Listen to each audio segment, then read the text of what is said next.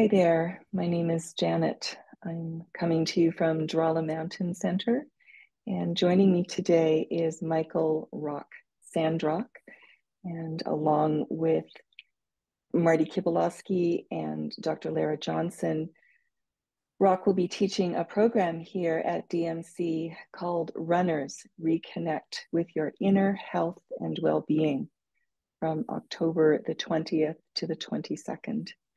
Welcome, Rock. Thank you for speaking with me today. Thank you, Janet. It's wonderful to be here, and kudos to you and everyone up at the Drala Mountain Center. For anyone listening to this or watching, if you don't come to our program, there's many wonderful programs up at Drala that are well worth checking out. It changed my Thanks. life, so that's the reason that I want to continue this. Well, that's great to hear. Thank you for sharing that. That's always such a pleasure. So tell me, Rock, why meditation and yoga for runners? Well, the reason is because we runners, and a runner could be sort of a metaphor for, you don't have to be a marathon runner like I was and Dr. Laura is and Marty was. You don't have to be trying for the Olympic trials. It could be anything that we're doing. It takes up a big chunk of our life. It could be triathlons. It could be overwork. So why do so many of us, why do so many runners, why do so many people, why do so many of us overdo it in everything that we are active in life? More swimming, more job work, more money, more of this. So we're kind of overtraining in life. So the reason for this retreat this program is to go into the unconscious, like Carl Jung said, until we make the unconscious conscious, it directs our actions, and we call it fate.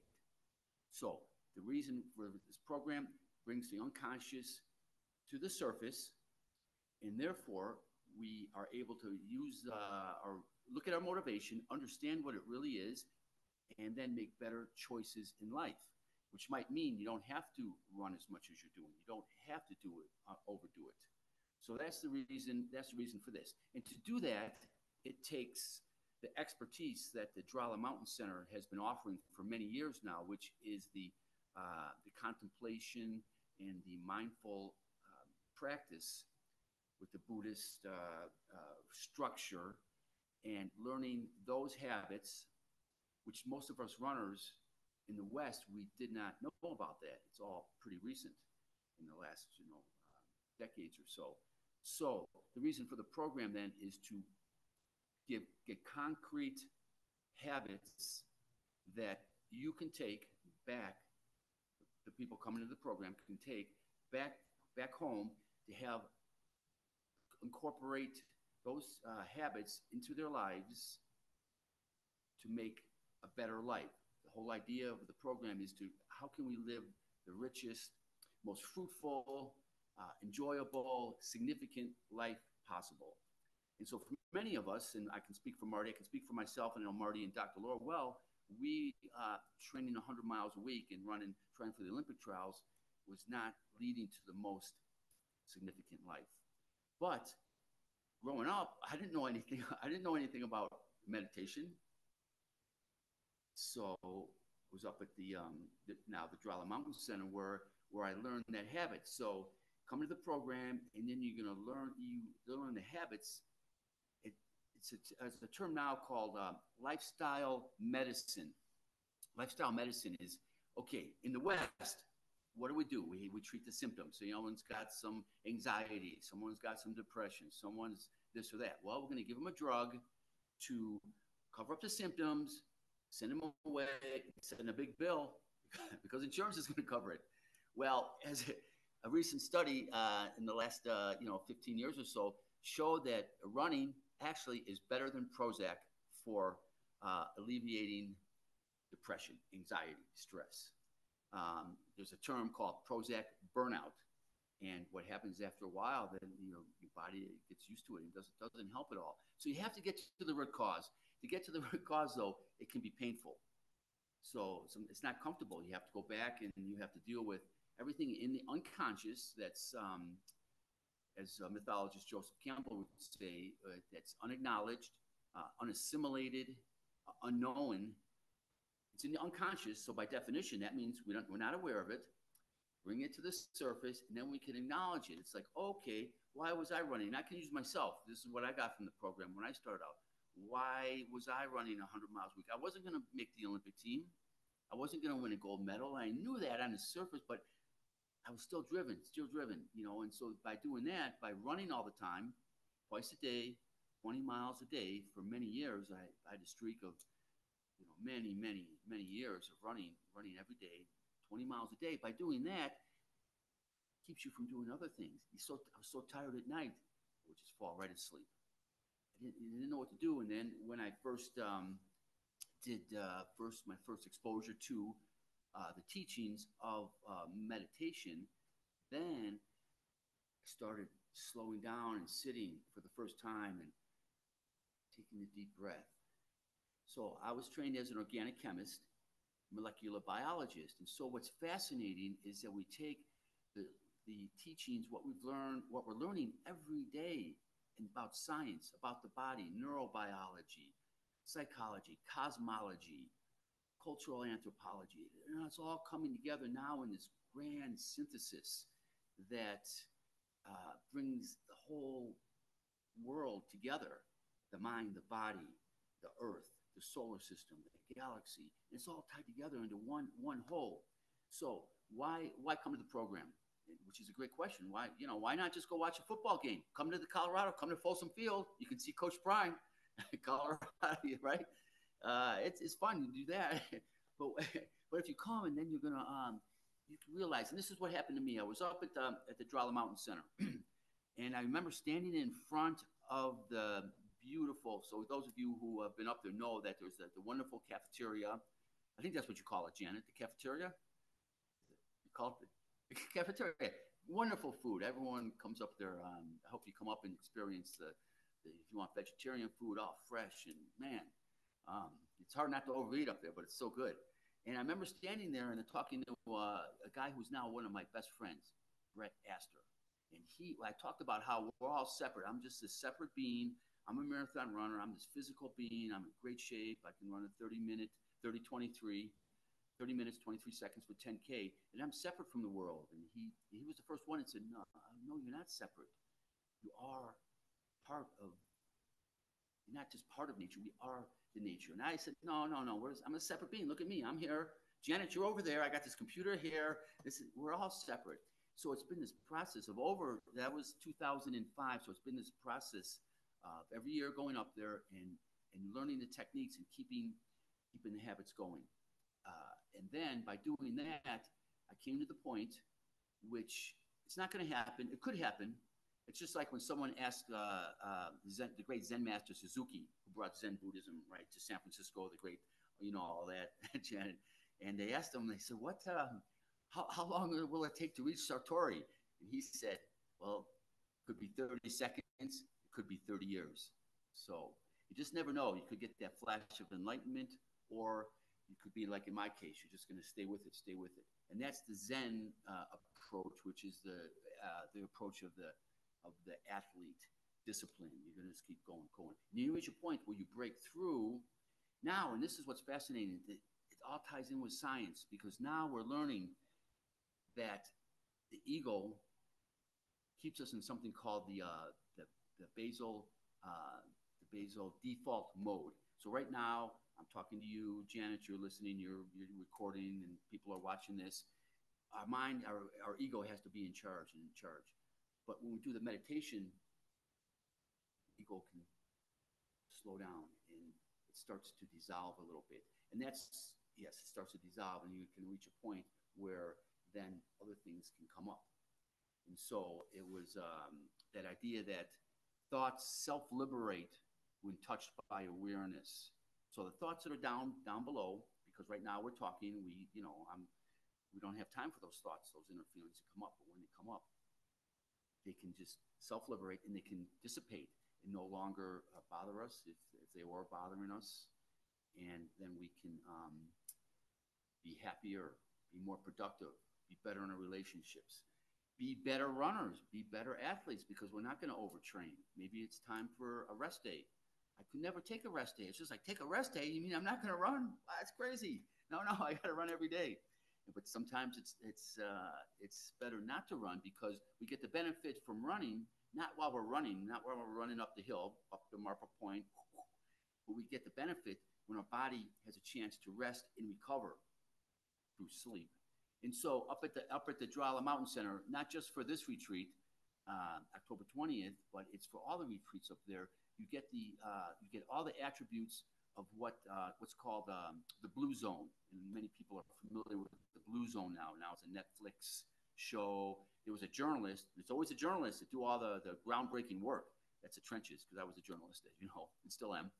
So the Blue Zone, the journalists went around the world and found the hot spots where people live not just the longest lives, but the most satisfying lives, and identified certain traits from this Blue Zone. And up at the Drala Mountain Center, it hit all of those traits, all the attributes of the Blue Zone longevity centers. First one, social connection.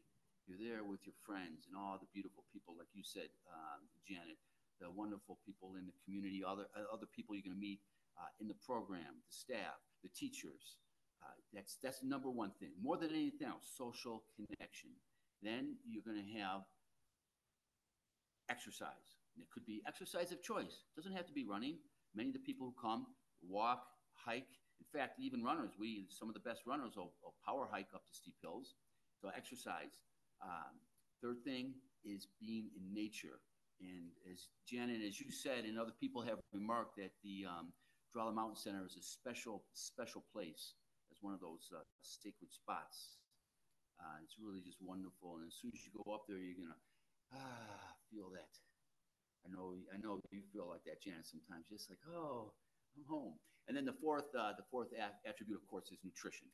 So the Drala Mountain Center hits all of those. So why come to the program? It's going to make you a better runner. It's going to make you a better person, and you're going to learn the habits to lead a great life, and it could be the happiest life possible for yourself.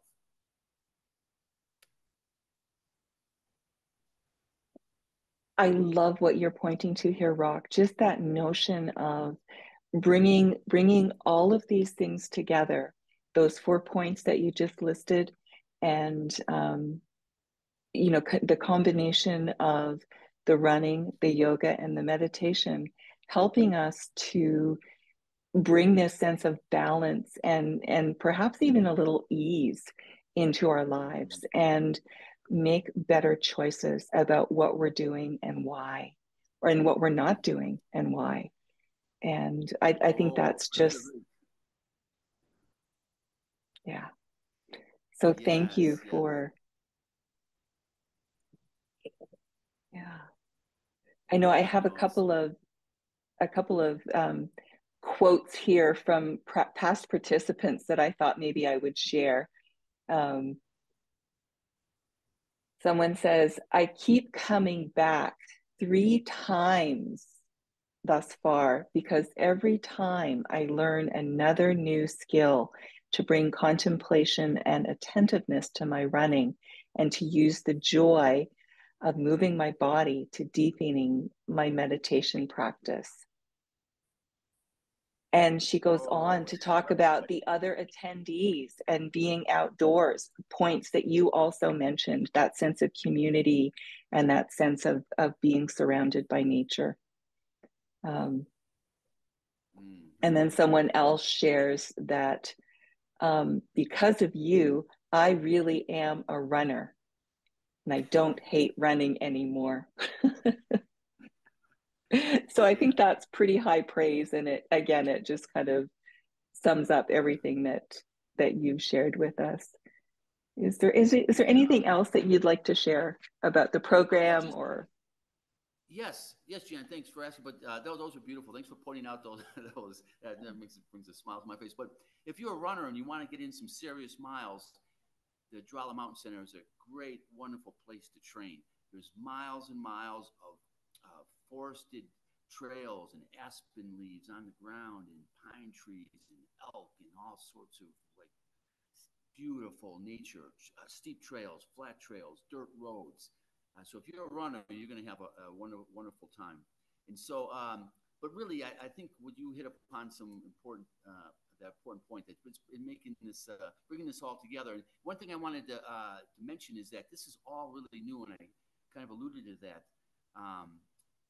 Because all the research into the neuroscience is all taking place just in the last 20 or 30 years. Because the top researcher is Dr. Richard Richie Davis from the University of Wisconsin. He writes about in his book that when he went to Harvard to get his PhD, and he said this is in the 1970s, he said he wanted to study meditation. And they said, well, if you want to study meditation, you're not going to do it here. You're not going to study meditation here at Harvard. That was Harvard, and that was in the 1970s. So when people come to this year, it's all new, and we're all in this together. This whole new consciousness that's coming in there. And so besides the running, what's really fun about the program is just going back, because each of the participants has their expertise. Some are businessmen, some are science, some are Google people, Microsoft, techie people. And it's fun to bring everyone in there together. And we've had astrophysicists come there before too, and talk about the origin of the universe and how literally, that literally we are all the result of exploding supernovas that spewed atoms all over the universe and eventually coalesced into us right now. So everything that's here, this screen and everything, you and me and your beautiful smile, Janet, and everything, it all came from the exploding supernova. And it's just like, what? Isn't that a wonderful? Yeah, it's just so great. And so I wanted to bring the point is, so you get to that, and then you realize that that the Earth somehow forms, and then out of the gravity from the sun and everything, and then the first bacteria, single cells, and then we keep going, and then we get the small shrew-like mammals that survived the extinction of the dinosaurs 65 million years ago when the asteroid hit the Yucatan Peninsula, and then we have the hominids coming, 2-3 million years of hominid evolution, and so is a famous book called Born to Run. And so literally we were born to run. We're runners, and that's what made us human. Running made us human. We came down from the trees and we stood upright and we began to run. That's how we hunted, and so that's how we communicate everything. So literally running is the foundation. But if you can, by doing the meditation, this happens to some of us, and it happened to me, is that you can actually go from being an outsider, being something separate, like I was when I first went to the Drala Mountain Center, to getting that connection and getting that integration into life. And here's one of the paintings from this really nice art gallery. The owner from Honors Art Gallery in Boulder let me use this office. But this piece here I wanted to show people. But this is just an amazing piece. So you can see this. And the title of this piece, you can see that she's a tree, but the title of this piece is Integrado a la energía de la tierra. Integration with the energy of the earth. Integration with the energy of the earth. Now, that is just amazing. And that's us. And so you feel that up at the Drala Mountain Center. You feel the energy of the earth. And then if you stick with the meditation, then you're going to feel, you can reach the point where you feel that you are, or I am, and Janet, you are that energy of the earth, which is the energy of the sun, which is the energy of our solar system, which is the energy of our galaxy, Milky Way galaxy, which is the energy of our universe going back 14.6 billion years ago. And if you feel that, that's that enlightenment, that's that connection.